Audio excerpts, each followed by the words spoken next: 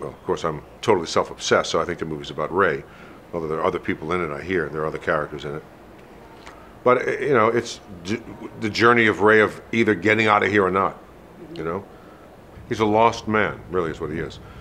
He works in a camera store who's used to be his. It's just, he's a sad, emotionally stunted, a very tragic event in his life, which I, you know, don't need to talk about because if you see the movie, you'll know what it is. But something happened to him that caused him to sort of stop, just sort of stop.